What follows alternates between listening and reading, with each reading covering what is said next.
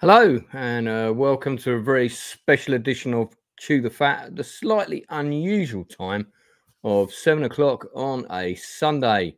Now, as you will know, unless you've been hiding on the moon somewhere, after a 10-year wait, 10 years plus even, finally, Masters of the Air, the somewhat considered sequel, soft sequel, if you like, to Band of Brothers and Band of Brothers Pacific, is finally on our television screens, and the first two episodes dropped on Friday. I've already done a short review of episodes 1 and 2 on the channel, just my initial gut reaction, which, guess what, is in the gut reactions folder on the channel.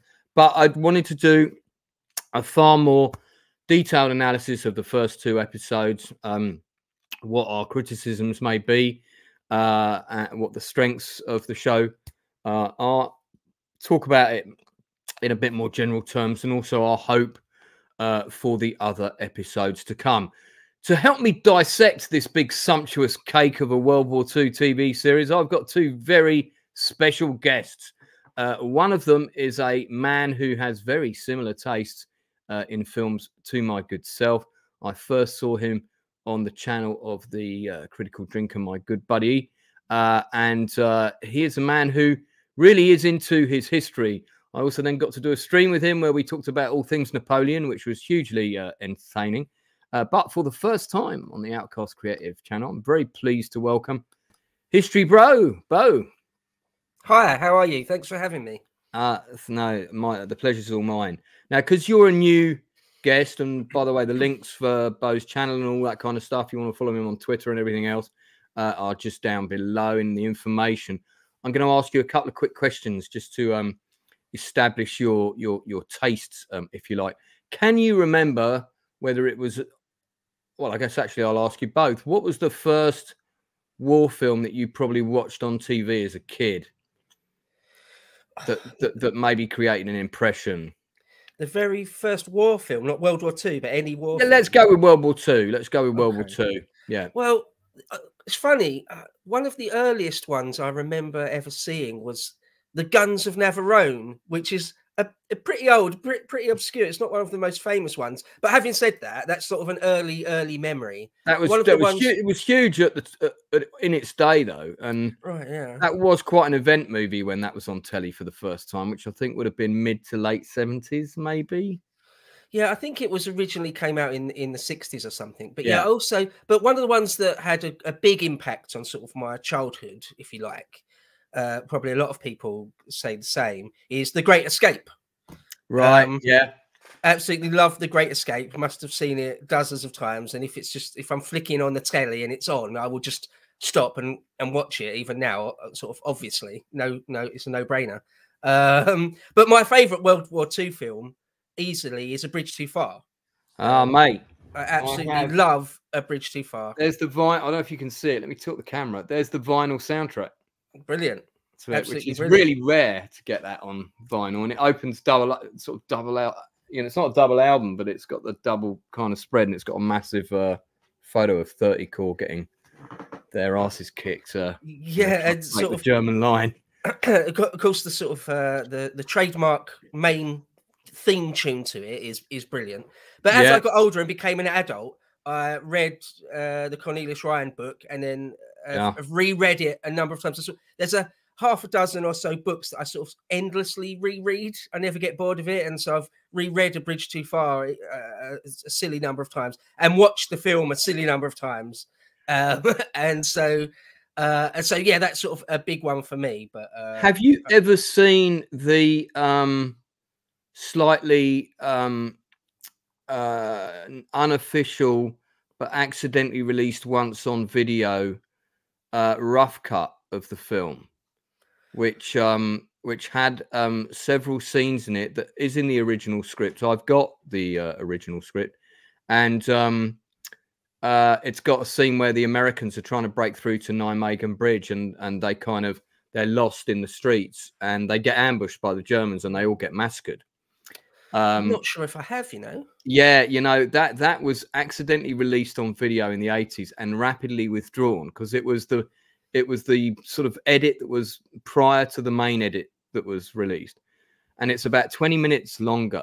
and it's also got some extra shots of 30 core in it, including some shots of the real 30 core edited into the film, where presumably we're marking as we're going to add extra shots here. Here's a temporary. And my friend had a copy of it, and I went round to see it. And we've been trying to find another copy of it ever since, because it appears that one got thrown out. But I have seen it for myself, and those extra scenes are in the screenplay. And we did a whole.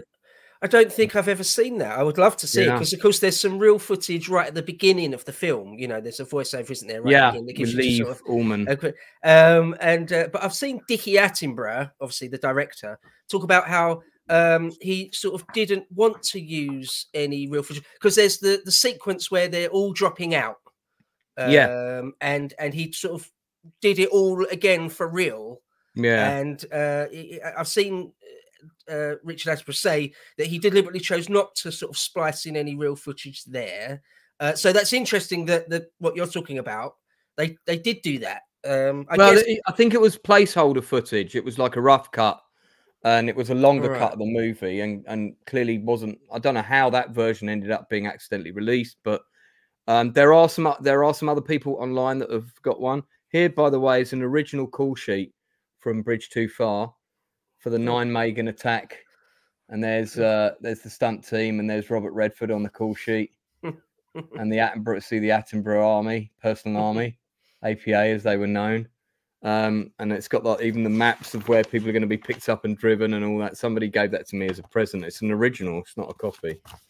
So cool. Yeah, I know we're both kindred spirits insofar as Operation Market Garden sort of. We're gonna have to do a separate stream on that. Yeah, we're getting slightly diverted. Let's move on to Masters of the Air. Bring my next guest in. The Inside Man has been on my channel many times before.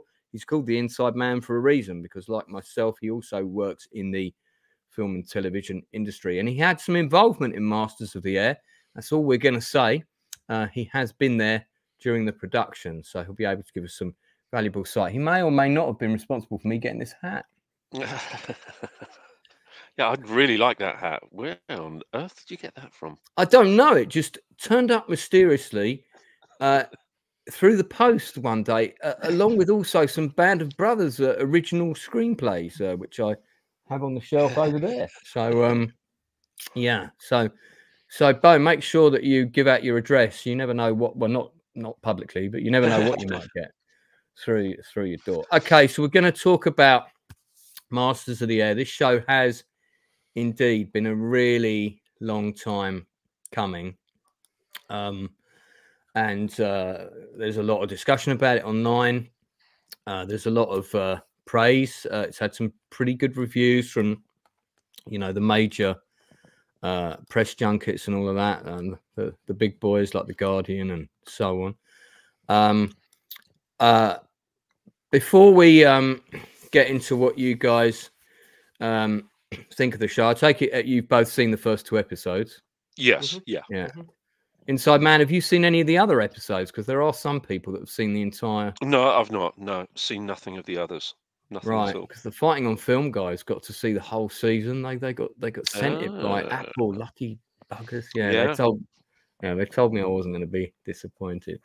I do have an issue with it so far, so I guess I'm going to start off with my criticisms, and I've really only got one. It's quite a big one, but I do like the show so far. Just say hello to the people in the chat.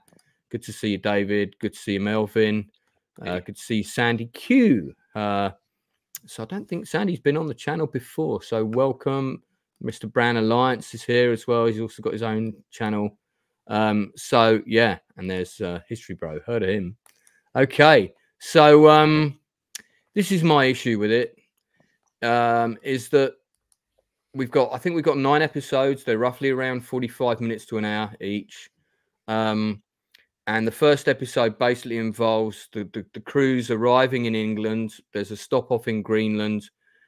In the bar in Greenland, we're introduced to a whole plethora of characters, but the show centers around the friendship predominantly between 2 characters who train together, played by Austin Butler and Callum Turner, 2 fantastic powerhouse actors, if there ever were. which does very much feel like the relationship between Ron Livingston and Damian Lewis that we had in Band of Brothers. One is slightly withdrawn and stoic and kind of brooding charisma, and the other one gets drunk a lot and shouts and dances on planes and things. That I don't have a problem with. I don't even mind that similarity. But we are straight into the action. We're straight into a mission in episode 1 once people have arrived and stuff. There's a lot of characters, and I don't feel like we got to know any of them. Some people get killed straight away. I don't feel like we got to know any of those people that got killed. I would have preferred a whole first episode with no mission and just all about the characters. Let's get to know these people. Let's get to like these people. Let's find out a bit more about what the personal stakes are for them. We know the main stakes of World War II, defeating Hitler and all of that. I would have been quite happy to have one episode with absolutely no action in it. Just maybe some stuff with them training in America, seeing them training on the B-17s for the very first time. Maybe a bit of background about how some of them got into flying in the first place. That sort of stuff. I feel like we're straight in. We don't really know these boys. And I guess their persona is going to grow on us as the show goes. But that's my main beef with the show at the moment. I've got lots of good things to say about it, but I just want to start with gripes, and that's my gripe. Yeah, I think you know, having sort of come straight in without too much of a you know, establishing the relationships and establishing the characters, that you know that you do kind of feel that you've come in a little bit quick. You know, it doesn't feel rushed at all, but I just wonder whether one of the core reasons is that these men, you know, their relationships with their crews and other members of the 100th bomb group was so transient because so many died. You know, so many were killed. Yeah. You know, a lot during training, during their practice runs and training missions, a hell of a lot. And I wonder whether, you know, that's the reason why we haven't really been shown an enormous amount of the cast. You know, I mean, I feel like we've been introduced to lots of characters. That kind of Goodfellas scene in the bar where we're going around the bar. It's very Goodfellas, and all the different characters are named. And you know, the ones that stuck in my memory is the guy with the gold teeth because he's got gold teeth. There's one guy who looks really sort of young and looks like should be on the side of an ice cream cone packet or something. So, but History Bro, what are your thoughts on this particular issue? Before you, I think it's a fair enough criticism. I don't necessarily agree with it. I think it was done quite well. I do see what you mean though, because you know that's what they do in Band of Brothers, isn't it? The whole first episode is in training. It would have been nice. It actually would have been nice to see them sort of training in America. There's sort of one line where they said, "Oh, we've had hundreds of hours of flying already," and they just mention it. The only reason why the reason why I would probably say that it's not, it doesn't bother me too much, is that it could be too slow if you do that. You know, Band of Brothers handles exactly that very, very well, almost perfectly, doesn't it? And it could easily be a bit too slow. And although it's not a problem for me personally, I think people nowadays, audiences nowadays, have got sort of increasingly shorter attention spans, which is a real shame. And it's a shame. That is a shame. I feel like that's why we didn't have that episode. Personally. Yeah, you're probably and I imagine it's. Oh, sorry, I was just going to say, I think it must be very, very difficult to be a screenwriter, and you know, because it's obviously been a artistic or an editorial decision not to do that. And so, you can't sort of please everyone. And it does suffer a tiny bit from who are these guys? Who's this guy? Oh, he's dead now. But I think, as Inside Man says, that probably reflects real life, real war a bit, is that you're thrown in with a bunch of guys. Maybe not if you've been training with them for months and months and months, but in combat, you're thrown in with a bunch of guys and suddenly some of them are dead and you barely knew their name. You know, I think that's funny. Realistic. It's funny saying that. There was something actually in the book in the Masters of the Air book, where I think it was Egan's who said that there was a guy that they just didn't know his name, and it was his first day, and he went out with one of the crews, you know, and because they didn't know his name, he died on his first mission. He was just known as the man who came to dinner. They didn't know who the guy was. So there is that, I suppose, a level of not anonymity, but a level of just, a lot of these men had no identity to a lot of these crews, because they were replacements coming in. So there is possibly, that's possibly one of the reasons. For those people watching, Masters of the Air is also not just based on one book. There is Masters of the Air written by Donald L. Miller, but the main character who is narrating us through episode 1, who goes on to be the group navigator. Would that be the correct? Yes, he is. Yeah, group navigator. And he's the one who's got the nickname of Bing Crosby or whatever. Yeah, Bingo. He also wrote a book, which I think you've read, haven't you, Inside Man, or was that you? It's called A Wing and a Prayer, I believe. Harry Crosby. Yeah, that's it. A Wing and a Prayer. And it's solely about his time in the 100th Bomb Group. Yeah.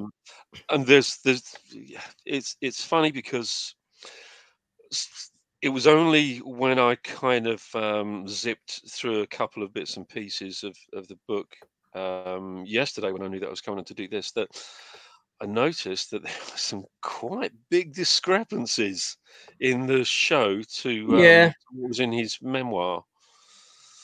Yeah, I mean, I've heard about a few of those already. I guess we'll get into them. I mean, in terms of first 2 episodes, History Bro, and I know you're a guy who really looks for your historical accuracy and has probably got his red pen ready, kind of thing.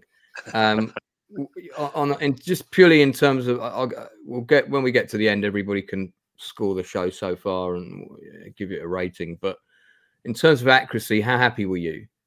Very. I thought it looked brilliant. Yeah. I honestly thought, to be quite honest. Now, I know a fair bit about World War II and a fair bit about World War II era aviation, but it's not my absolute forte. So there is someone who really, really knows their stuff, who's really knows everything there is to know about it, may pick out things that are inaccuracies. But I didn't spot anything, certainly nothing glaring. And just in general, the cinematography, and I imagine a lot of it is sort of CGI, or some of it must be anyway. Yeah. It looked brilliant, I thought. And if you ever saw my criticism of Napoleon, especially the one I did on Lotus Eaters, I'm not scared to be hypercritical. So I'm not just blowing smoke up its ass for the sake of it. Sure. I genuinely thought it was one of the best things, just in terms of just visuals, aesthetics, one of the best things I've seen in a long, long time. I thought some of the small details that I did pick out seemed spotless, seemed perfect. So I can't really fault it on any of that. I mean, the only things I noticed occasionally was stuff like tarmac and whatnot, and it's whether you want to spend money on one thing or whether you want to spend money on a dump truck that's going to come and put sand everywhere that you've then got to clear up later. And we've had that decision ourselves to make. Those kind of things don't bother me too much, as long as they've got the correct uniform, correct insignia. I was very grateful that like Iron Maiden wasn't in the soundtrack. One of the things I really loved about the film was it really fell back to an era of traditional storytelling. It had a traditional score, not a sound design score, with a hook or a beat. I mean, when I'd watched the first 2 episodes, I was humming the theme all day, and that's the sound of a good soundtrack straight off the bat. One of the things I would say, without getting too without getting too political, is Sure. I'm glad they didn't sort of deliberately race swap anyone, sort of try and crowbar in an Indian person or something for the sake of it. Yeah, and I also feel again that the aesthetics sometimes when they World War II era things, they sort of, I don't know, like make the women's haircuts over the top 40s. You know, they didn't seem to do any of that I could see. Not all the women had. It was good. Not all the women had like super bright red lipstick on, right? Like in Pearl Harbor. I think somebody, V for Viennetta, Wolves Viennetta, I assume, mentioned this. You know, that it was going to be overly dramatized. I mean, it didn't feel like it had too much chrome. I thought they really got the jargon right. You know, the kind of tiny little details, you know, things like the bicycle thing. It might not mean much to your common or garden person, but they were the whole bicycle thing was a very, very big thing for those airmen, those air crew. And surprisingly, there was an incredible amount of injuries sustained. I think they said that at the start of their time over at these air bases, most of them were actually in hospital and in the infirmary for injuries sustained whilst riding bikes because of the braking system that they had in the US, where you just sort of backpedal, whereas we have the left and right brakes. But that was kind of one of those minor little details. But there was loads. I noticed loads and loads of little incredible details in their jargon and their mode of speech, which really added to it. I mean, in terms of the effects work, going back to Bo's comment, I don't think that they had any, from what I know, and you correct me if I'm wrong, Inside Man, I don't think they had any flying workable B-17s for the series at all. There were four reproductions, I believe, that were created. But models on the ground, not fully working. I believe there was. You see, I wasn't over at the location, so I know you were mainly interiors and all that, but sorry to interject. Am I right in saying that there's very, very few functional flying B-17s in the world at all? Right? Yeah, I think there's only I think there's 2 or something like that. It's a really minimal number. There's only one flying Lancaster. I know one B-17 was sadly last year involved in a crash at an air display, which was that's right, terrible. Absolutely shocking. Was that where a fighter plane crashed into it and cut it in half in midair? That was frightful footage. Terrible, really shocking. Did anyone survive from the B-17 on that? I think everyone died. I think. Oh, God, that's awful. Yeah. But you're right. In terms of the CG work, I think this is really what CG was made for. This kind of no, absolutely. It's so spot on. You look at some of the shots and the hundreds of different elements involved in one particular shot. The flak, the flames, the cloud cover, the other aircraft, the incoming aircraft, the tracer fire, the bailouts, all of that kind of stuff. You'll get a brief shot.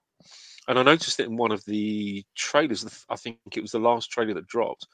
And I thought, oh my God, there are so many elements that just could not be replicated using models or, even reality, which illustrates exactly what they went through, the things that they witnessed. But it was the CG, I think, is really spot on.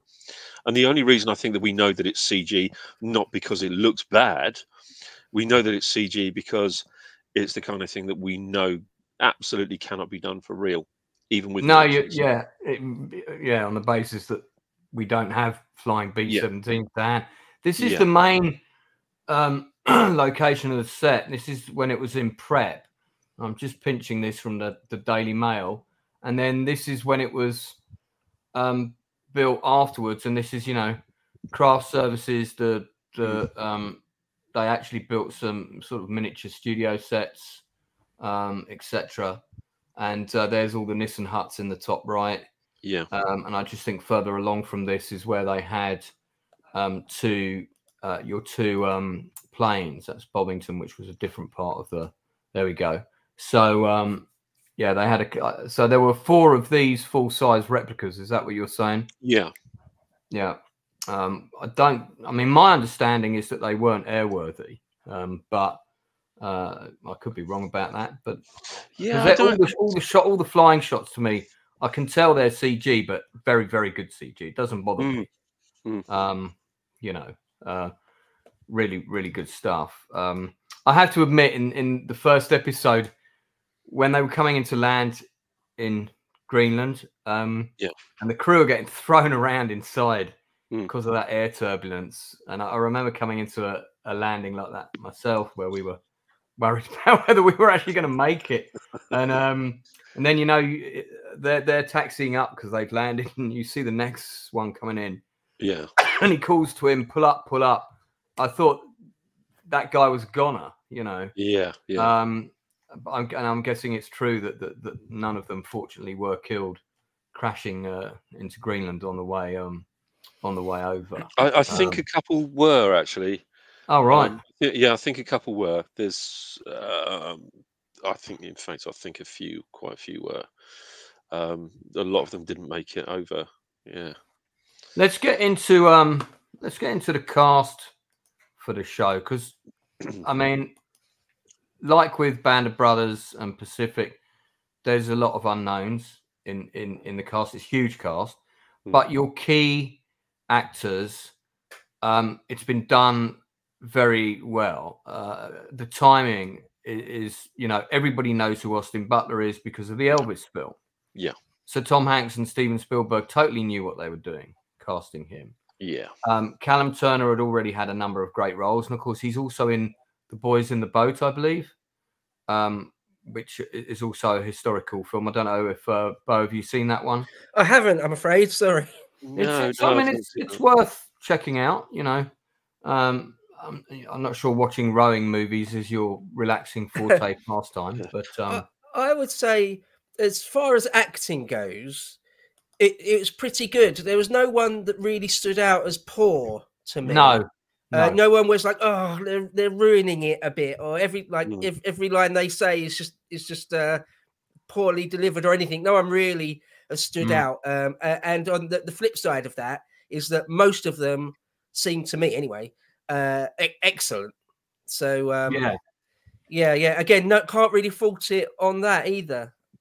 I really do like a lot of the supporting cast. The actor on the left, Jordan Coulson, I think is particularly good. This shot I really love because there's actual footage of these groups flying over to do the daylight bombing of Berlin, kind of late 44 going into 45, and it looks exactly like this, you know, with the vapor trails and all of that. So it's a great shot. Callum Turner's an English actor, and there's, I would say, about 60% of the young speaking cast are British actors, and to qualify for the various tax breaks and, you know, the fact that it predominantly shot in the UK, they would have had to have had a certain percentage of British cast. Exactly the same with Band of Brothers. Don't think, and of course the same with Pacific. I mean, they had a lot of Australians, didn't they? That's right, they did. They did have a lot of Australians. Don't know what that guy's doing in the back. He looks like he's on the set of a different movie. What's going on there? There is one. I have actually, just while you were speaking there, I have actually thought of one criticism, and it's pretty mild criticism. I mean, I'm really kind of nitpicking, really, but you know, why not? I can't remember if it was in episode 1 or 2. I think it must be in episode 2 when you see some RAF guys. Yeah. And in the pub. In the pub. And sort of course, they're made out to be sort of, you know, ever so slightly wet. But I mean, that's what you're always going to get that from an American production, I think. You know, look, one of the classic examples, isn't it, is Saving Private Ryan, where Golden Sword Beach is sort of, I think, barely mentioned, or, you know, not really mentioned, or, you know, lots of films overrated. Or like in Independence Day, like it cuts to Paris and London like for 2 seconds, but it's basically the Americans. The Americans do everything. Scene with the 2 British pilots in Independence Day, and it's like the only 2 British actors working in LA at the time. It's a message from the Americans. What do they want us to do? I think it sort of reminds me slightly of that scene in Band of Brothers, episode 4 of Band of Brothers. You know, well, if we can't see it, oh boy, we can't shoot it. They do it in Band of Brothers as well, don't they? They just mention they just mentioned the British Airborne. It was almost in passing in one episode, don't they? And I mean, it's what you're going to get. So you know, I can't. You know, I'm used to it, and you know, can't get too upset. But that is a slightly mild criticism. But then one thing I actually thought, if I'm getting ahead of your schedule, Lance, for what we're going to talk about, it's fairly loose, but jump in. There's the whole discussion of, or the whole point about daylight versus night raids. Yeah. And of course, the RAF were doing night raids, and you know, the 8th Air Force, the mighty 8th, was doing daylight raids. You know, unescorted. As soon as you get past Belgium or into Germany, unescorted daylight raids. I mean, you've got to give it to those boys. It's it's pretty much insane, really, in hindsight. So, but sorry, I'm probably getting ahead of. No. I mean, you're not at all. I mean, because you do have to give it to them, because not only did they have to, it was during the day. Anybody that flew out of formation or whatever, which is, as we saw in the show, is very easy to do. Or if you get damaged, you're a limping duck and you can't keep up, you're going to get picked off. You've also got to go past rings of network of anti-aircraft guns.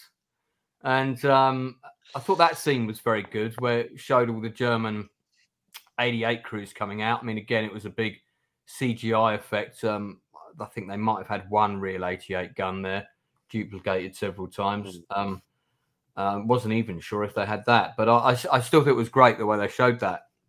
And that was supposed to be in Holland as they were coming over the coast. And there was, you know, stuff like the explanation of that particular device that was invented for precision bombing. I forget the name. The Northern Sight. The Northern Sight. Thank you. Yeah. You know, I sort of, I'm a big World War II guy, but I'm also not a particularly aviation guy. I'm more about airborne forces and beaches and tanks and that kind of thing. That to have that explained to me in quite layman's terms, I actually found that really useful. Yeah. So I imagine if I found it useful, you know, your average viewer would have been able to digest it. So I thought that stuff there was quite a bit of exposition, but it was exposition in a way that felt very digestible. It really was. You're absolutely right. It was done in a very, very a very, very calculated way. In terms, I don't mean that in a negative way, but in a very, very calculated way to impart the maximum amount of information with the minimum amount of what looks like expository dialogue. So it's really, really cleverly done. This actor, Nikolai Kinski, wonder if he's any relation to Klaus Kinski. It might be his son. Yeah, could be his son, couldn't it? Yeah. I wonder if someone in chat wants to Google that and have it. I wouldn't be surprised if it was. Let's just hope he doesn't have his temperament. I was going to say, this actor, sort of, when we first meet him, I just got immediate David Schwimmer vibes from Band of Brothers. You know, he's kind of, you feel like he's going to make a bad decision. He actually, I think, made the right call about calling off the first raid because they couldn't see anything. So, you know, it's pointless them trying to bomb that submarine base. I've actually found that submarine base that they were targeting just south of Bremerhaven on Google Earth. I'll pull it up and show you in a sec. And it's still there. You can Delvin in the chat says it is his son. So it is apparently, according to Melvin. Sorry, I'm not surprised because he had that kind of very serious energy, and then he's got a stomach ulcer, and I guess we're probably not going to see him again. But I liked him as an actor. I thought he was really good. He had quite a good presence, and So it's great to see son of another great actor in the show. That is Steven Spielberg's son in the middle. And it's funny because I can see that there is a similarity there, but not a huge similarity. Nepotism? What nepotism? Hey, look, if you're Steven Spielberg's son, there's got to be a few doors that have got to be open for you, haven't there? Was he also? Did I see in the credits? Is he also part of the? I don't know, like an EP or something to do with the production as well. That's entirely possible. Yeah, I'd say so. So I've said this before on other streams. Here's a funny thing: Barry Keogh, who I first saw in a superb film, which I'm sure both of you guys have seen, which is Jan Damage's 71. Yeah. Set in Northern Ireland before Bloody Sunday, this guy gets separated from his unit, caught on all the different sides of politics. It's a really, really good movie. Have you seen it, Bo? Yeah. Once a while ago. Barry Keogh has a role in it as a young IRA recruit, and he has 0 lines in it, no lines at all. And clearly, the director realized when he saw Early Rushes, like, when this guy's on screen, you can't take your eyes off him. He's got something. And as soon as I saw him in that movie, I was straight on the phone to my casting director before I'd even finished watching the film, and said to her, "We've got to cast this guy on Pegasus Bridge. I want him as one of the glider pilots." And so straight away, his name was like right at the top of the list. And the funny thing is, he ended up in Dunkirk, and now he's in this. And there were three actors that were on that list that all ended up in Dunkirk, and he was the first one. But I called it then that he was going to be a huge star. And look at him now, and he's just done Saltburn, which I could do a whole stream about, but we won't get into that rabbit hole now. Don't want to start talking about bathtubs and grave sites. But yeah, he's good. I thought Barry Keogh's good in this. Because there's a lot of people doing fake American accents, but at no point was I taken out and going, "Oh, that accent's not very good." I think one thing British actors do pretty well is a good range of different accents. This isn't one of the original control towers, is it? Inside Man, they would have built this for the. I think this was.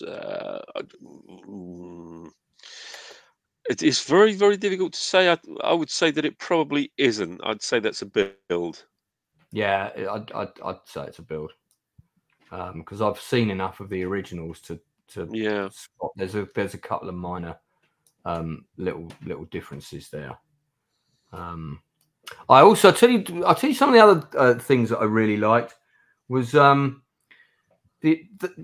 thank God they didn't do that Hollywood thing where they had people constantly taking their masks off unless they were below 10,000 feet. Yeah, because you can't, because you'll die. I think is that fairly correct? You would lose consciousness. Yeah, I think they estimated in around about 15 seconds, you'd lose consciousness. And I loved the fact that they did that scene where the guy took off his gloves to deal with the stoppage in his machine gun. And his hands immediately froze to the metal because the metal was so cold because they were above 10,000 feet, and it would have been all metal would have been, ice cold freezing. That something like that wasn't covered in Memphis Belle, which is a great movie pretty much on the same subject. And if people in the chat haven't seen it, they should definitely check it out. Were you a fan of Memphis Belle, Bo? Yeah, it's a great film. Yeah, I'm interested in all sorts of the history of aviation from the Wright brothers onwards. Anything like that. So yeah, no, absolutely, of course.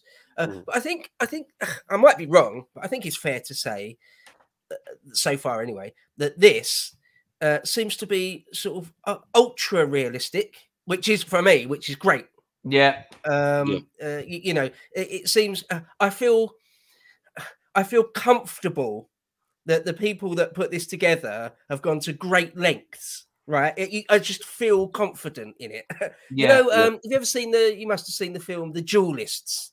Yeah, one of Ridley Scott's first. In that film, you just know that they've gone to extreme lengths to make it authentic, and this feels like that to me. Now, so I don't know the exact insignia when it comes to history. I'm sort of an all-rounder. Ancient history is really my forte as well. Right. So when it comes to like the minutiae of insignia and things, I'm far from an expert, but sure. I just feel like I'm in safe hands with this, you know. I mean, I'd go as far to say that I bet that plain tale with that symbol and that number and that squadron emblem and all the rest of it, and whatever they're part of, Y squadron or Y group, or I bet that's all completely correct. Yeah. You know, I mean, I know when we were shooting that second unit stuff for Paratrooper with the push by the I forget if it was 21st Panzer or whoever it was that was pushing to attack Pegasus Bridge. We made sure that the symbol on the back of the tank, which you only see for like a second, was the correct symbol. It was like a pair of oak leaves for that unit in that place for those SB guns at that time. Because that stuff is quite important to get correct. And like you say, people like yourselves appreciate that kind of attention to detail. The critical drink has popped in. I did say to him he was welcome to come on if he fancied it. Actually, I didn't check to see if he replied to that message. Perhaps I ought to check now. We're blessed. But yeah, mate, by his presence. Pop on, let me know, and I'll drop you the link because I'd love to hear his thoughts on. One other thing I would say, let's hope, fingers crossed, Will comes in. Is that there's certain things when I talk about history on my own channel and on Load Seaters, I'll go all over the place. Everything from Gilgamesh through to the Falklands, right? There's certain things that people are absolutely unforgiving if you get something factually wrong. Yeah, absolutely unforgiving. Tanks is one of them. If you get anything even remotely wrong, people jump all over you. One of the things it seems is uniforms, particularly World War II era uniforms. It seems to me, if you know, and they wear all sorts of badges and insignias and all sorts of stuff. And if anything's wrong, people get annoyed by it. And as I say, I'm no expert, far from it. But I feel like, I mean, could you tell us, Inside Man? I feel like they've got everything spot on. I would see, in terms of what we did for Band of Brothers, it's the same level of detail. It's exactly the same level of detail on this. Everything on Band of Brothers, literally everything on Band of Brothers, from the way the buttons were sewn on, was absolutely accurate. You know, all kinds of, you know, the stitching on shirts, the types of ties, and one of the strange things was that you know, even though, say for example, they would have just had all of these uniforms on, they would have had all of the underwear as well. They would have had the vests on as well, which was exactly what was done for Band of Brothers. So so the vests would be the same. Some characters will have the same underwear, you know, the sort of GI issue underwear. It's not, you know, it's not one of those things where you know, it's like, well, if you don't see it, it's, you know, it doesn't really matter. There is that, but when it comes to this sort of thing that Spielberg and Tom Hanks does, particularly with the assistance of Dale Dye, who is very, very insistent on the immersiveness of each of the characters and the extras, all of the background people being correctly attired and equipped. You know, because he's a historian himself. You know, he's a fantastic historian, a very, very knowledgeable military historian. And he will know, him and his staff know when something is awry. You know, they really, really do. They don't bring him and his men on for no reason. Even in this shot here, you can see the kid on the left. See the way the coat's too big for them? That's because it's a hand-me-down. Yeah. Which is what the kids would have been given back then because of the shortage of clothes and stuff. Yeah. Now, talking of Band of Brothers, one of our brothers is popping in. Hello, hey, sir. Hey. Hey, how's it going? How are you, Drinker? Good to see you. Yeah, likewise, man. It's the last time we spoke was talking about Napoleon. So. Yeah. Just waiting for the call up to come back on, or you can come on Load Seaters whenever you want. Really, please just let me know and we'll have you on. Yeah, we need to do another historical movie countdown or something. That'd be quite good. It's great of you to pop in because I know Sundays are quite precious for you. And yeah. I mean, I won't take up too much of your time because I've got a few things to do later. I want to come in and I guess just pick your brains a little bit about this show. I know you've already been covering it quite extensively because I've not had the chance to see it yet, and I was just curious about it because. I see it on Apple TV. Definitely going to watch it because I'm getting so many recommendations about it. I guess I was intrigued at what it is about this that's making it so compelling. What is it that works so well? I'm very happy with it overall. It's the attention to detail is what we were just talking about before you came in, and you're straight into it. I would have liked a bit more setup. I would have been quite happy for there not to have been an action mission in episode 1, and it would have been more of a training. Here you're getting to know the characters, but then the flip argument that's been given to that, as we've been talking about it, is a lot of these people didn't have a lot of time to get to know each other, and some of them were killed before they even knew each other's names. So there's an element of that that's real as well.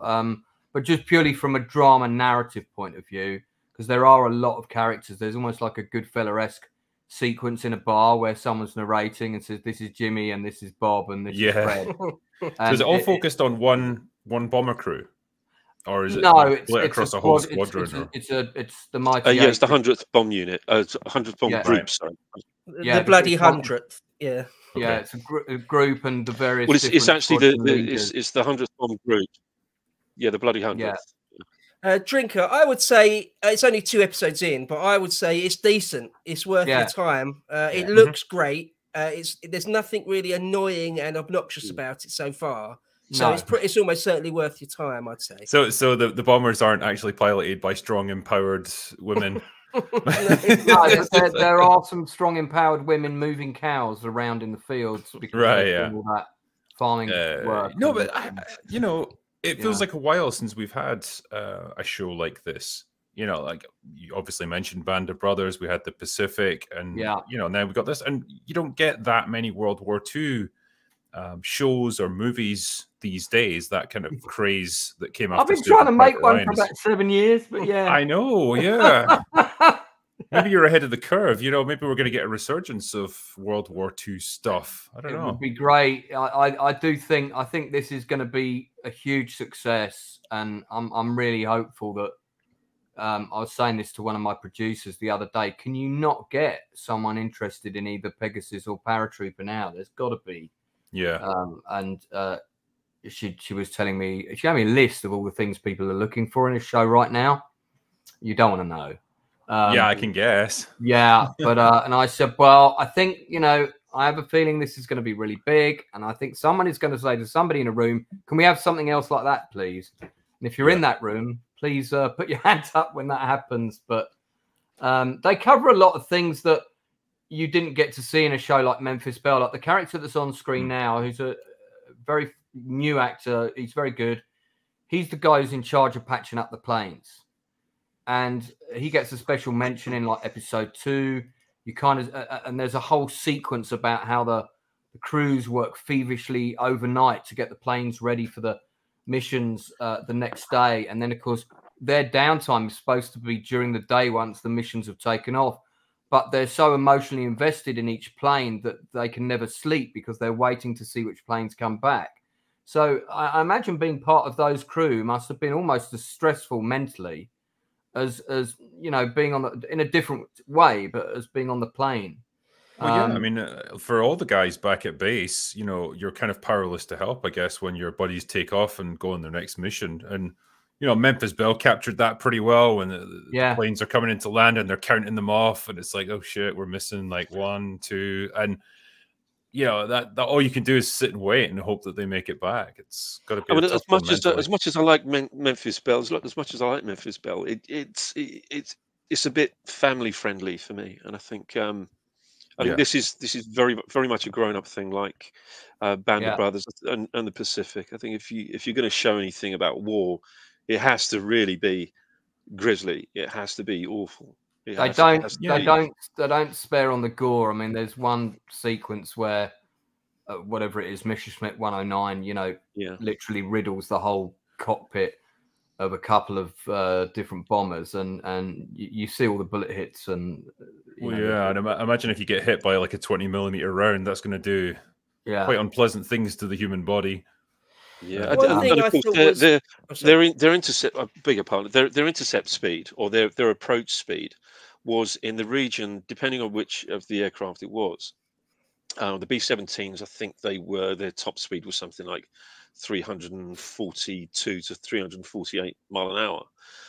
The Focke-Wulf 190 was about 415. So you've got an intercept speed there, or an approach speed of over 700 mile an hour, and with the 30 caliber rounds being shot straight into, there's the reaction time is very, very limited. But as you say, you know, these 30 caliber rounds coming through a very, very thin aluminium shell of the B-17s is going to tear you apart, and they did. Yeah.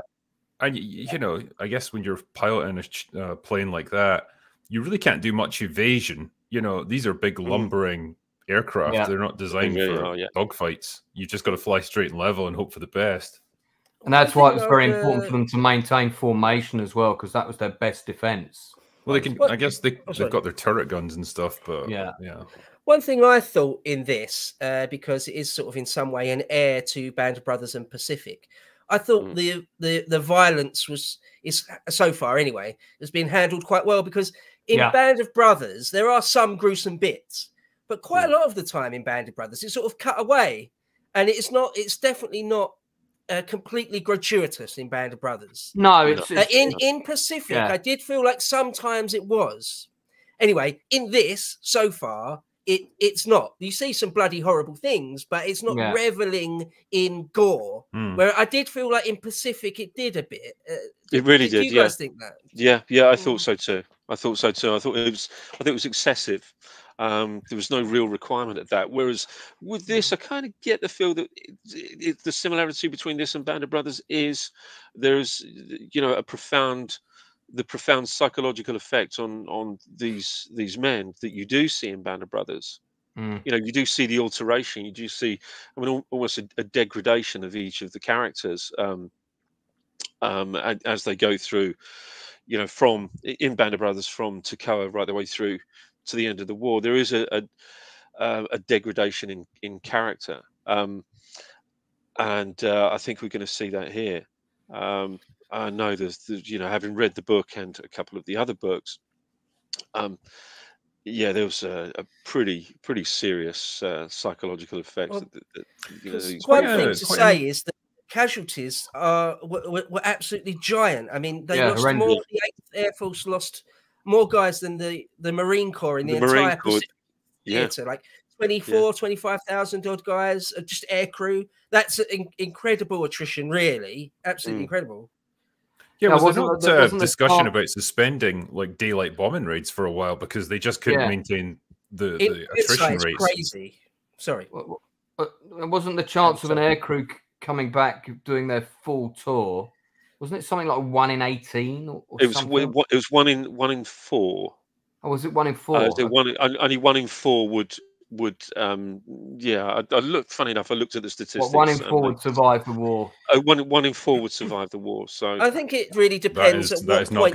You know, in mid 43 is very different to early 45 when the Luftwaffe's almost annihilated. But yeah, the point is that going sort of unescorted by fighters, again, more in 43 and 44. And so you haven't got any sort of fighter escort. And in daylight, the top brass of the Americans, for some reason, had convinced themselves that wasn't mental.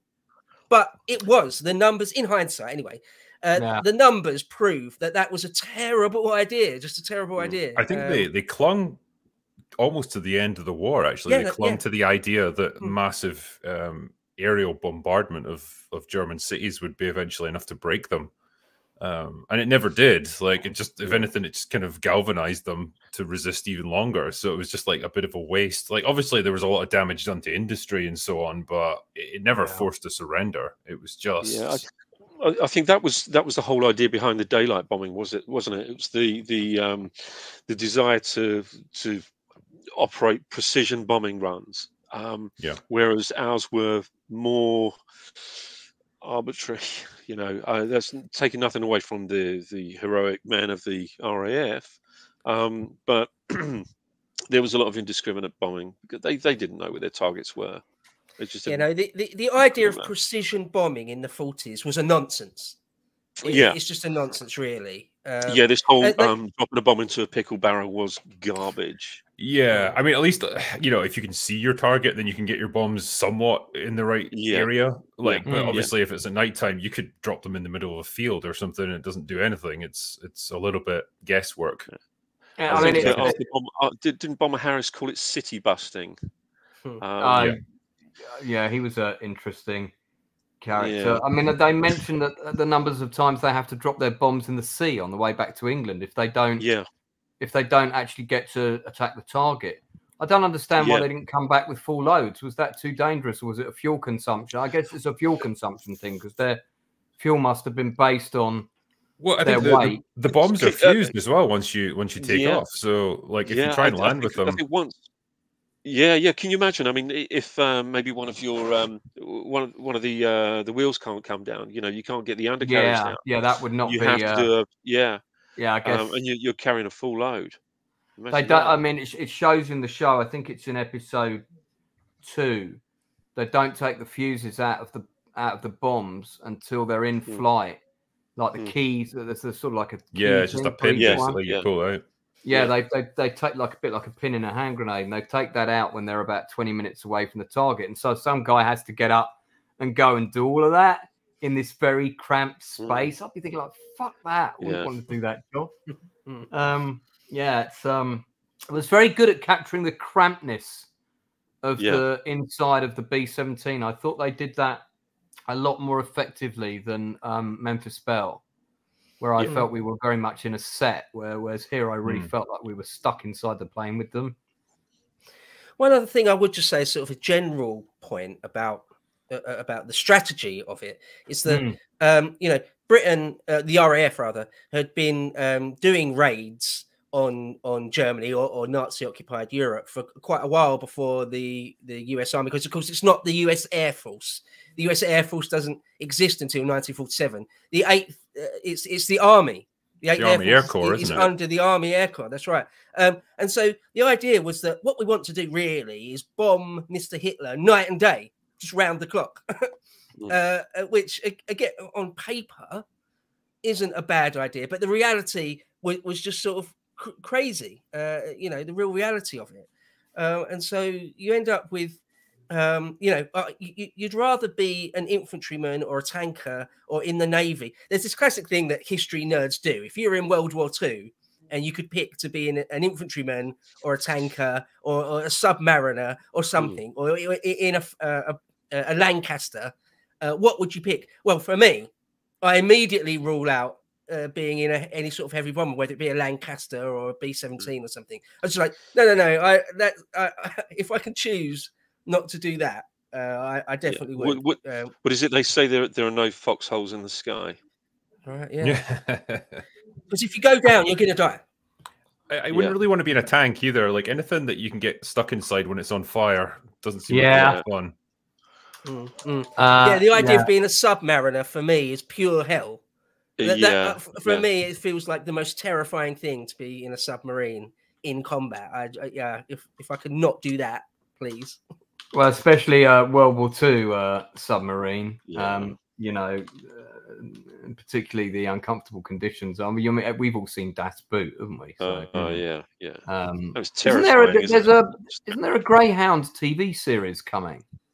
Didn't I read that? I'm not sure, actually. I mean, it's certainly in based on the development. Tom Hanks movie. Yeah. Oh, okay. I'm pretty sure it's in development. Doesn't mean, as we know, it doesn't mean it's going to happen. But I think that's been because it did so well. Straight away, there was talk of a sequel, and then the next thing I heard that there was a TV show in development. So I know Tom Hanks brought up a load of World War II stories, and I know he did he bought the Ben McIntyre rights to the Ben McIntyre book. Was that like an impulse purchase buy at the till while he was buying his Greek island?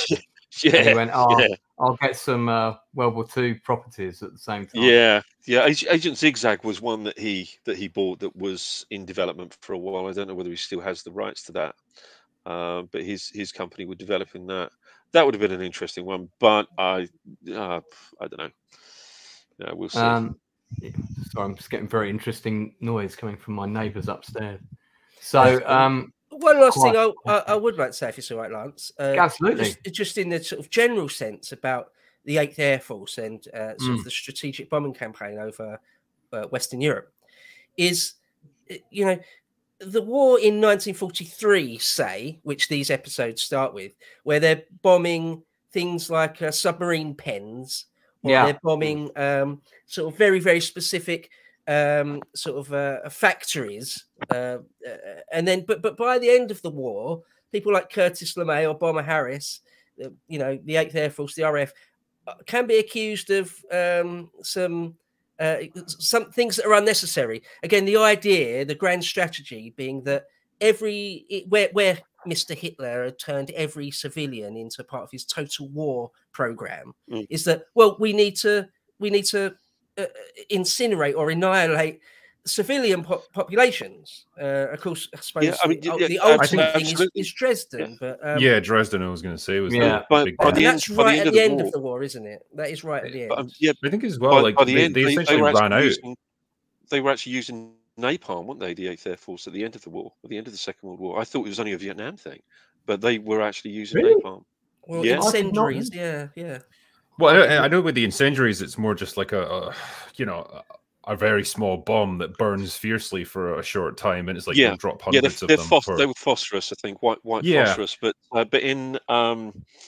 in Harry Crosby's memoir, he says, we did actually do some questionable things. It comes to the end of the book and said, at the end of the war, we did some questionable things, and that was dropping these phosphorus incendiaries and this new stuff called napalm, which is kind of like a sticky jelly that just burns and burns and burns. I mean, I suppose that the tanks, they had plenty of flamethrower tanks that would use a variation on napalm. That's all it was. It was just jelly gasoline. And you can see the footage of it is terrifying because it's just a liquid flame, like going for a couple hundred feet. But I guess part of the problem was towards the end of the war, they'd just run out of military and industrial targets to blow up. There was really nothing left. And all they could do was target cities by that point. This is the first mission in the first episode, is to bomb what are known as the Valentin submarine pens. Here is the real thing. Good luck with that, because they're like impregnable practically. Well, I know. I mean, they were built to withstand a direct hit. Now, you'll see it in the show. It's outlined the route that the planes had to take. So if I zoom out, you can see that it's just outside of Bremen. But the route that they took to find them, and then when they got there, the cloud cover, they had to come to Bremerhaven, which of course would have been covered in flak, and then follow the river down to get to that target. What a nightmare route that would have been. And then when they first flew over, they're coming over the coast, so you're going to have a whole load of other flak there. Yeah, not a fun day out. I mean, imagine how difficult it would be, or how easy it would be to lose your way as well, because you pick the wrong river, suddenly you're heading off in completely the wrong direction. It's not like there was GPS or anything in them days. No, they had these splasher signals, didn't they? So you had a radio guy that would be he would be conveying some radio information onto the navigator, and the navigator would have to do the calculations to work out exactly where he was, obviously using a compass as well. But really, really difficult. And I think, you know, Harry Crosby, he does say that he's, you know, he wasn't the greatest navigator, but he ended up being the group navigator for the bloody 100th. That's one thing I always find interesting to remind myself about World War II. It's the 1940s. Everything is so primitive. Yeah. Right? They haven't even got like cassette tapes and things, right? I know it's funny to say that, but like when you listen to the music of the 1940s, like most of the armies weren't mechanized. You had horse-drawn stuff a lot of the time. Yeah, aviation was extremely primitive. The Wright brothers had only ever done it about 40 years ago. The idea of having a heavy strategic bomber like the Lancaster or the Flying Fortress or something, it was a new concept, really. They were the sort of the cutting edge of aviation, and it's just, I think it's really important to remind yourself that the 1940s, everything was just so primitive compared to our world. Yeah, well, it relied much more on, I guess, human ingenuity and resourcefulness, and you know, to some extent as well, like the disadvantages that one side experienced, they were mirrored by the other side, and so each side was kind of hampered by these problems of, you know, navigation, of range finding, of all these things that you needed to do to get to your target. Well, the other side would experience that as well. So to some extent it balanced out, but yeah, it just must have made their job, which was already massively stressful and difficult, like an order of magnitude more difficult than we would experience today. It was just amazing how much things advanced, though, in the space of what, 6 years. You know, in that time, when it came to like naval engagements, you suddenly had these, like, by the end of the war, these pretty sophisticated, like, calculating computers, basically like mechanical calculators to work out distance, you know, trajectory, speed, all of those things that would tell you where to fire your shells to hit an opposing ship and be reasonably accurate. You had jet fighters that became like a real viable thing. You know, you had rocket-powered planes, you had ballistic missiles, all of these. Like, you had computers that could decode encrypted messages by the end of the war. Like, all this stuff happened in the space of just a few years, just from sheer necessity. It's impressive. Not to mention the nuclear bomb itself. Well, there's that too. There's that small one as well. No, but it's incredible. The same, you can say the same about World War One. The sea change from 1913 to 1918 in terms of just aviation or something. It's an irony. Perhaps irony isn't quite the right word, but it's an irony that the worst thing that humans do to each other, i.e. war, actually boost the progress of the whole human civilization. It boosts it. It super boosts it. So yeah, as Drinker says, in sort of 1939, you've still got sort of almost slightly better than World War One era aviation, and by the end, you've got jet fighters and V2 rockets, which are essentially cruise missiles, and you've got the nuke. It's like, it's very, very interesting to remind yourself of that, I think. It's funny. I think the Germans even experimented with like precision guided bombs, because they had radio controlled bombs that you could drop to take out ships, basically, and it was basically attached to a really long cable that you could pilot remotely. Obviously, it's difficult when you can barely see it because it's getting further and further away. So they thought, wait a minute, if we attach a camera to the front of this, the pilot can see it. And so they did, and you had like a really primitive smart bomb, essentially, that they developed. Like, it was never in enough quantity to be like a real threat. But again, what a cool idea. And obviously it's standard procedure now, but these things were thought up way back when. This is the actor who plays the main narrator in the show, who is the character of Crosby that we've mentioned. several times. Relative unknown. I think he's going to do very well out of this. I'd be surprised if we don't see him in a number of other things. And he's quite endearing. He's sort of a bit of a bumbling nerd. He nearly makes a really bad mistake and lands his crew in occupied France in the first episode, which I believe is based on a real incident. And by the second episode, he finds himself as lead navigator. It's kind of based on a real incident. Yeah, I mean that's kind of based on a real incident, but it's somewhat exaggerated. Was it embellished a bit? I did wonder about that. They didn't actually.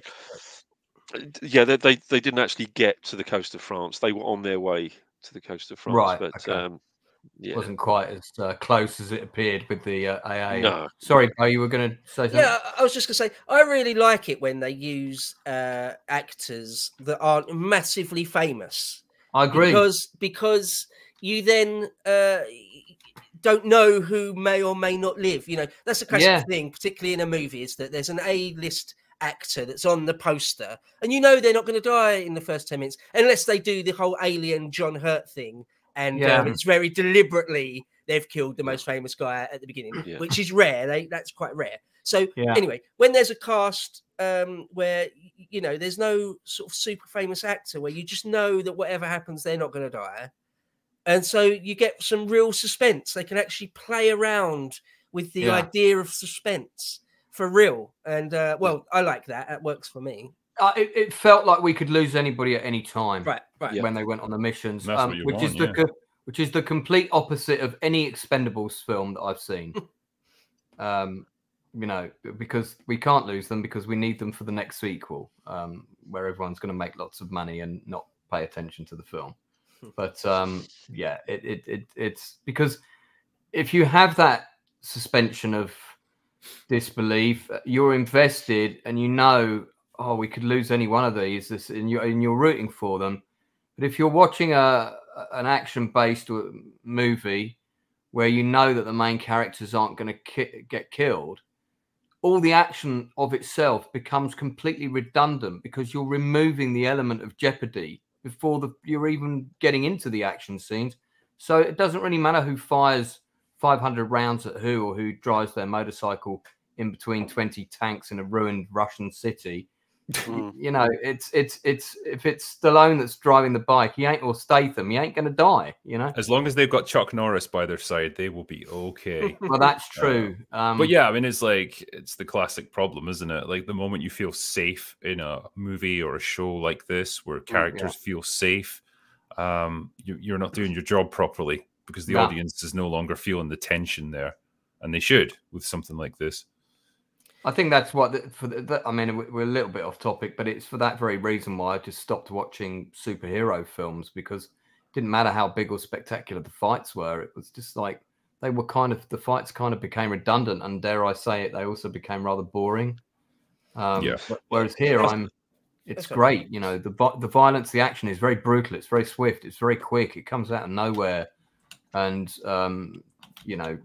But I think one of the things that they've done with this, which I think really plays into exactly what you're saying there, you know, you don't know who's going to be next off the list.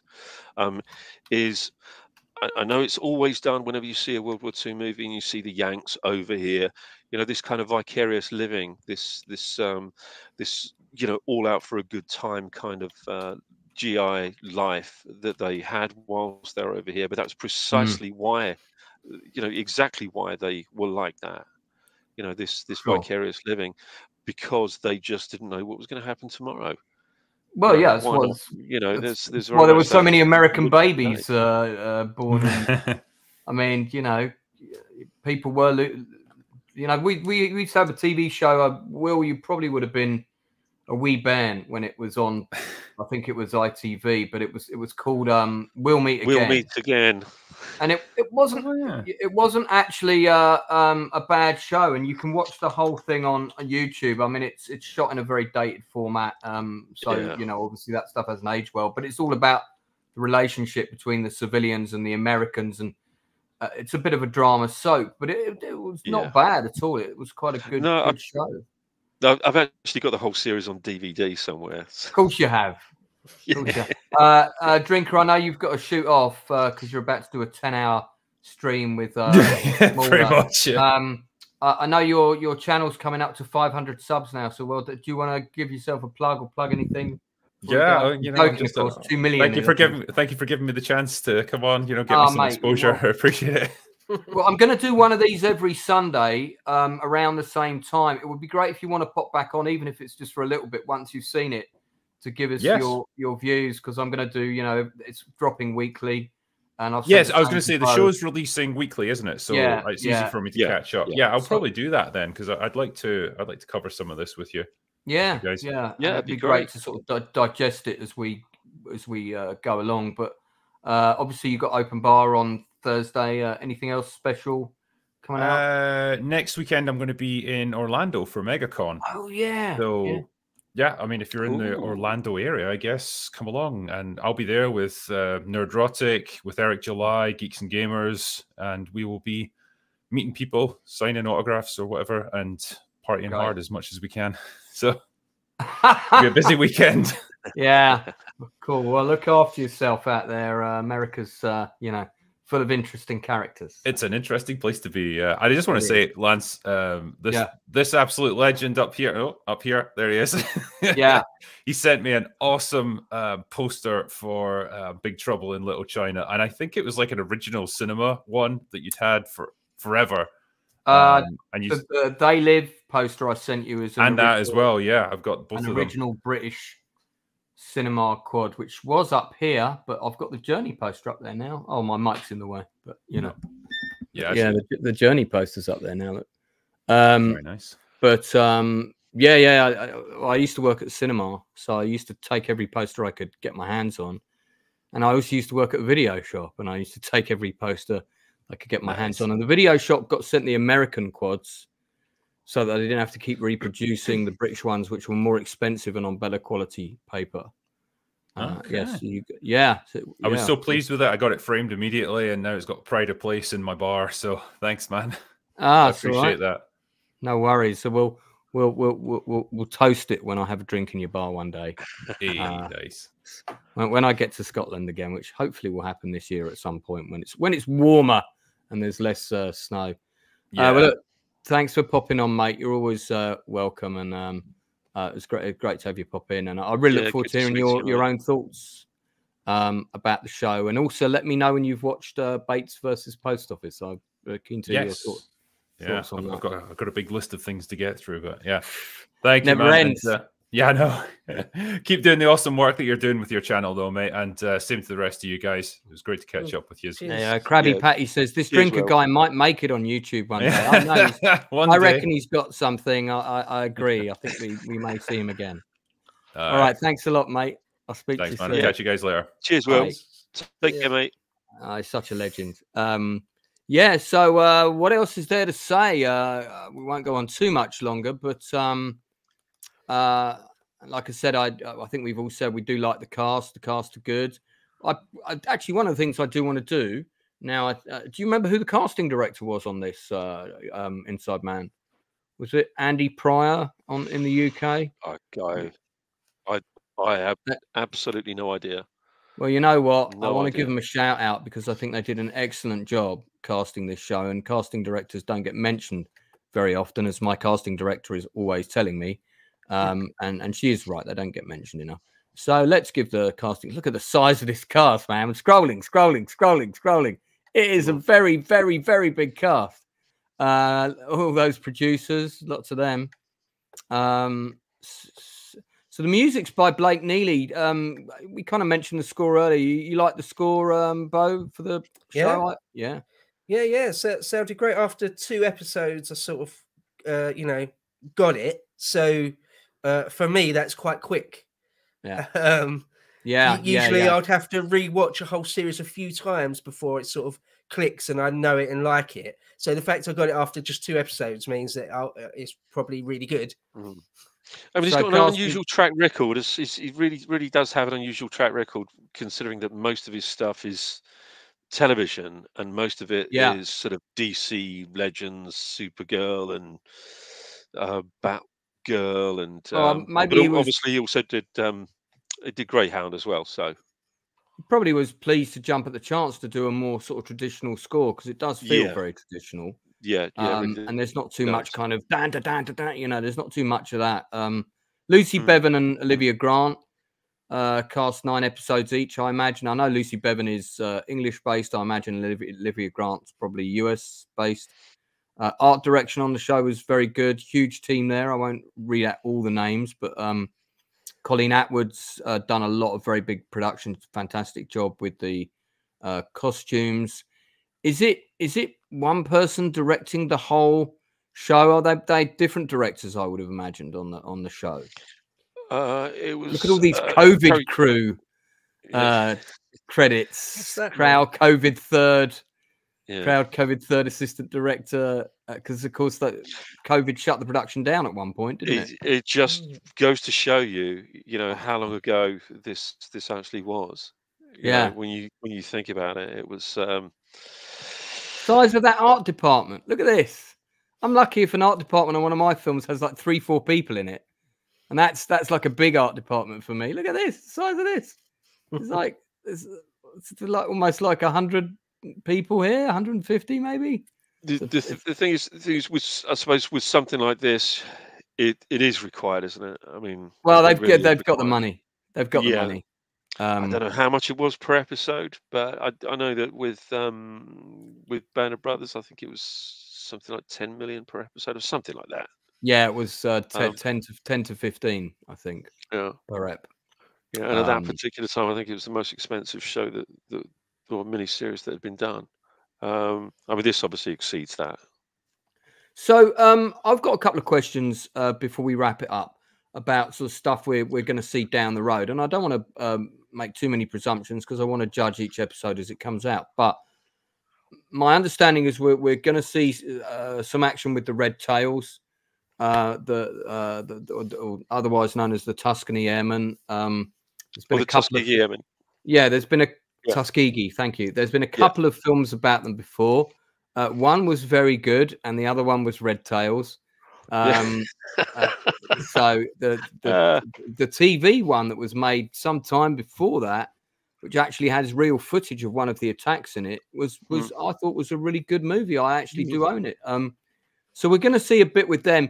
My understanding is they were only attached to bombing units in the theatre of Italy and Sicily and Africa. Yeah, the Mediterranean. Yeah, Thank you. That's the word that I was having a brain fart about. Yeah. The Mediterranean campaign.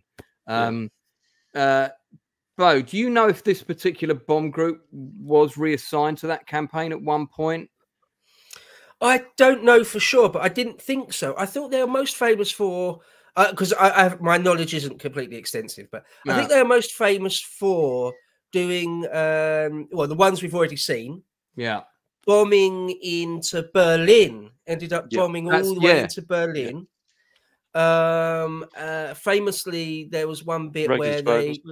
Right, a couple, more than once, I think, or Regensburg, and then bugging out to North Africa. I think that's the next episode when they do one of the wings raids deep into Germany, and then instead of coming back to Britain, goes down to North Africa. I didn't. So obviously that's over the Mediterranean, but I didn't think they were all that involved in actual, like the war in Sicily or the war in to liberate Italy. But I don't know. My knowledge isn't complete on that, I'm afraid. I think that was possibly the 94th, 96th, 303s, 305 and 306. Although I believe that the Bloody 100th did perform something. I'm sure it was a raid on Sousse in Tunisia. Okay. I think they were. I think they may have been part of that. I know there was. Oh, just trying to think of they were. I think that they were part of a backup force for Operation Torch, I believe. Anyone in chat wants to fill us in on that? Let us know. One thing I would say that I don't know, but I hope this is what you see in some of the later episodes. Sure, is that in 1944 or getting on towards the end of the war, the Americans started building in numbers the Mustang, the P-51 Mustang, and they started putting the Spitfire Merlin engine in it. Yeah, which upgraded. It was night and day difference. The P-51 before and after that. Anyway, after it, the Mustangs could basically escort B-17s and stuff most of the way into central Germany and back. Wow. And of course, that makes that's just a massive difference. Because there was an extra fuel tank invented around that time as well that they carried on the underside of the. A bit like having a bomb attached to your plane that you don't want to get shot with, but exactly, just increased their range hugely. Yeah. Sorry, they didn't have a gravity fuel feed either. Basically, they could be in any position, so they could really pursue any incoming aircraft, the incoming Luftwaffe. Because apparently what they used to do was the 190s, the 109s, the 110s used to go underneath the bombers, and of course any escorts that they had, any minor escorts that they had, which may have been Spitfires or Hurricanes, they couldn't go after them. They couldn't dive down after them because they had a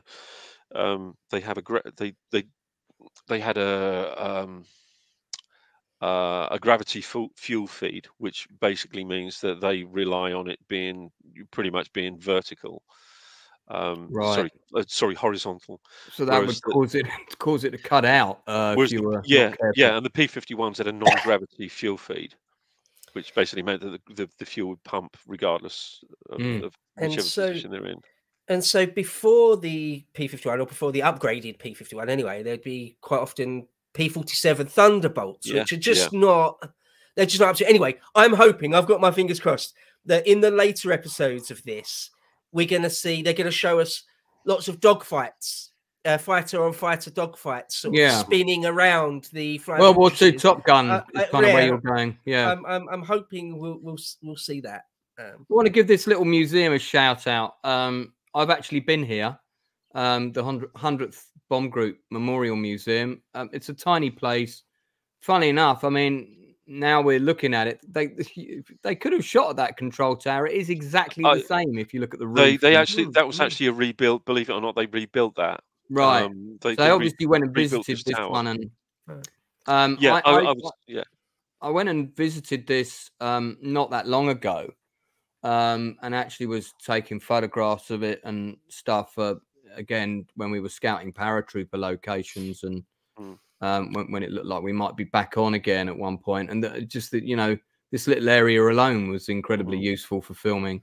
Where is that, Lance? Is that in East Anglia? It's in Norfolk. And there's a number of original control towers in Norfolk that are still in one piece. There's like 3 or 4 of them actually, if you hunt around. And then there's more, of course. You've got the famous airfield at East Kirkby, which if you've not been there, Bo, you absolutely must go. Fantastic. That's where the Lancaster is. Right. It's surprising, actually, how much stuff is still around. Because I was born and raised in the southeast of England, in Essex, really. And Hornchurch was actually one of the big airfields at the time. And anyway, just dotted around the landscape, certainly in the southeast of England, are pillboxes, old airstrips. They're all over the place, right? It's incredible that they're still there, really. Yeah. Have you been to North Weald? Yeah, of course. Yeah, loads. Yeah, grew up in and around North Weald. Yeah, in a sense. Yeah, I mean that's probably about 10 minutes away from me. That's where we shot the opening episode of Band of Brothers. Was all shot over at North Weald. Oh, cool. Doing some filming there. I don't know what that's for, but probably an indie film. But it's funny, you go to a park somewhere or just a bit of scrubland or anything, and there's a 1940s pillbox. It's on the beaches, and there's some pillboxes there, and you think we actually thought we were going to have to defend the country against Nazi invasion, and that there would be machine gunners that were supposed to hold this pillbox until the death, until the Wehrmacht use a flamethrower to kill them. That's what this pillbox was. It's like deadly serious, and they're just left there to moulder in the landscape of the southeast. It's incredible, really. Yeah, sort of all on the edge of farmers' fields, and you'd find tank traps there somewhere. You know, there's always you go to a mouth of an estuary in England. There's always a pillbox at the mouth of the estuary somewhere, if it hasn't been washed away. Interesting to note, there's the emblem on the drum kit that's on the patches of all the men in the show. If you look, and this must be presumably a photo taken at the time. I don't think it's been. I don't think it's a replica. If you want to visit this place, you can. I've put the link in the chat. I'm all about supporting museums. I'm all about supporting independent films and other YouTubers, of course. You know, and I think it's a private thing. You don't turn up, so you got to book ahead, and they do. It's only open a certain number of days per year. But this place and also East Kirkby, just south of the Humber. Well worth a visit. Yeah. So with where the show's at now, looking forward to see where it goes. Looking forward to seeing how these other elements come in and how they introduce us to the other theatres, if at all.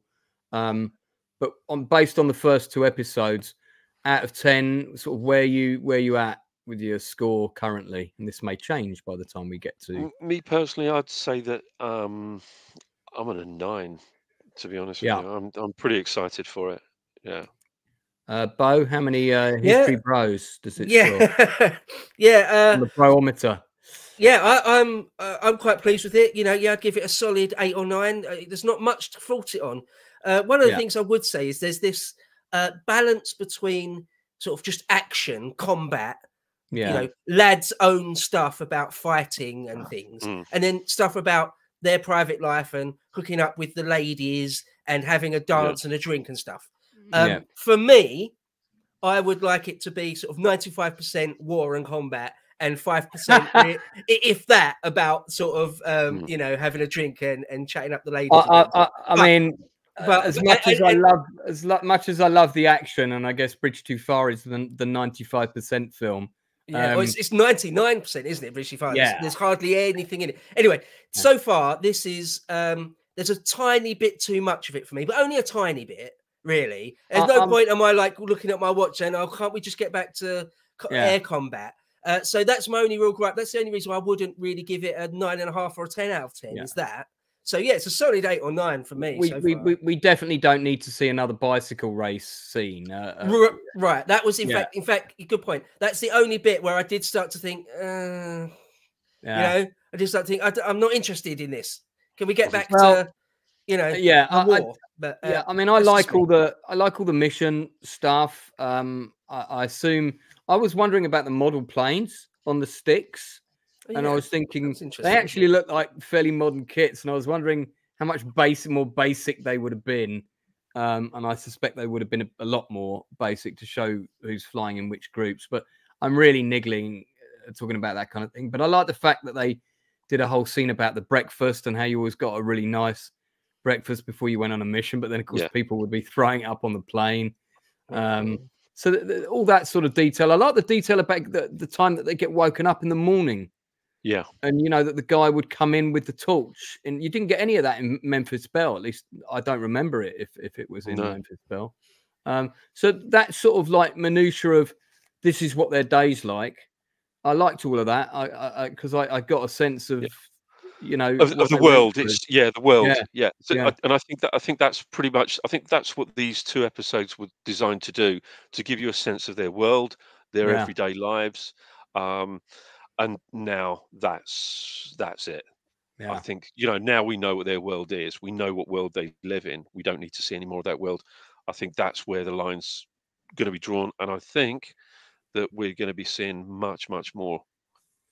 All right. Okay. So, we'll start to wrap it up there for today. History Bro, tell us a bit more about the Lotus channel before you go. Sorry, say that again. Sorry. Oh, yeah, sorry, Inside Man. I think you had a lag then, momentarily. Did you have something to finish on there? Oh. No, it's fine. No, it's cool.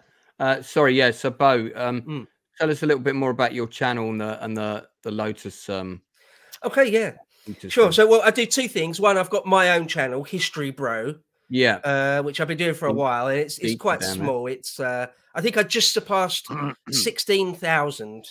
Not much. Well, I'm only at 3,000 and something. So you're doing all right. Thank you. And there's all sorts on there, really all sorts. But then I also work for the Lotus Eaters, which is they've got 2 channels. One is the daily podcast, live daily podcast, which is more like politics and sort of commentary, sort of non-evergreen commentary. That's got 300,000. But then within the Lotus Eaters, I have got my own history-themed weekly show, for want of a better word, called Epochs. The Epochs of the Lotus Eaters, where every week I release something that's an hour and a half, 2 maybe 2 hours long, something about history. And so that's sort of my second thing where you can find me talking about history. So yeah, those 2 things. So thanks for letting me mention them. Yeah, no, not at all. I was going to actually pull up the page with the Lotus Eaters on it, but you'll find this hugely entertaining. My mouse has just died. So I don't even know if I can end the stream in a minute. One thing, sorry to mention, is History Bro is just entirely free. It's just me on YouTube.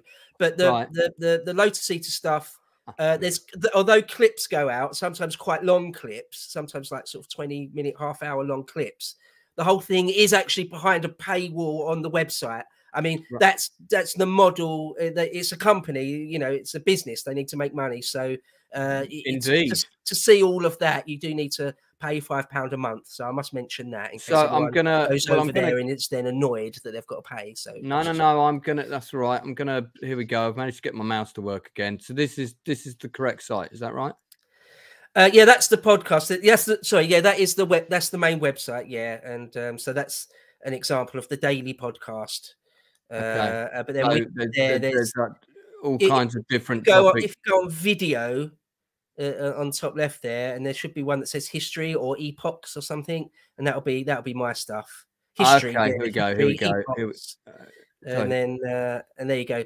And so there's like 143 episodes of me talking about things, usually in conversation with someone, usually in conversation with Cole Benjamin, aka Sargon of Akkad. But with all sorts of people. There's 1 or 2 with Drinker. There's a few with Apostolic Majesty, AM. I don't know if you know him. He's very, very good. A few there's one with Mauler. But yeah, anyway, there's lots and lots of content there. Well, if you're ever doing anything, if you're ever doing anything World War II, consider me up for it. You know. Oh, sure. No, absolutely. There's other periods of history that I'm pretty au fait on as well. So DMBM Fu is another big subject of mine because I was designing a board game on it at one point. Vietnam? Yeah. Right. Yeah. Okay. Well, I actually haven't got anything. I have already done a 4 or 5 part series on Market Garden, but I haven't got anything on Vietnam. I'd love to have been on that. I haven't got anything on Vietnam at all. So I'd come on and we'll talk about Vietnam. Yeah, I mean, it was a fantastic documentary series, the one that was on, I think it premiered during lockdown. It was another one of the shows that did very well out of lockdown. But I remember a really good documentary series on Vietnam that I saw as a kid in, like, I think it was like the 80s or late 80s, I want to say.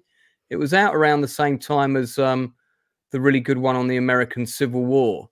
Was it Ken Burns? The Ken Burns one, yeah. They were on one after each other on BBC Two. Do you remember? They were both on the same night, and you watch the American Civil War one first, which tended to be less gory, and then the Vietnam one was on after the Watershed at 9 o'clock. A little before my time, but I have seen them since. Yeah, actually, Vietnam was one of the things when I was sort of a teenager that really, really, really fascinated me. And I'm surprised at myself that I haven't really made much or any real content about it yet. So yeah, it'd be great. It's funny because the first movie I ever saw about Vietnam probably would have been Platoon, and I was at the UK opening night premiere of that, Odeon Leicester Square, wow. And I remember it was so quiet because it was such an intense film, and it was new. We hadn't quite seen a film quite like this before, and there was a bit where this guy got his part of his face ripped off by a booby trap when they're trying to go round back into that tunnel complex. There's a scene where a kettle boils or something, and like there's a kettle been left on a stove because the Viet Cong have fled, and it's been booby trapped. And somebody in the cinema, I'll never forget this, yelled out 180 like it was a bullseye, like it was funny, and they nearly got lynched by the audience, and they had to be taken out the cinema because people were so offended, and rightly so. So sorry, strange random story there, but one that I've just remembered for the first time since it happened. So check out the Lotus Eaters, check out History Bros channel. Inside Man, you're going to be having your own YouTube channel in the not too distant, yeah. And you and I are going to be doing a regular spot. Yes, we haven't got a name for yet. We'll think of something. And it's called Retropolis Now. Retropolis Now. Retropolis Now. Yeah. Retropolis Now. I like that. So I've not launched it just yet, but I'm kind of scripting some videos at the moment. There's so many things. I'm going to be focusing mainly on older films, much older films. Yeah, you mean the good exploitation in there?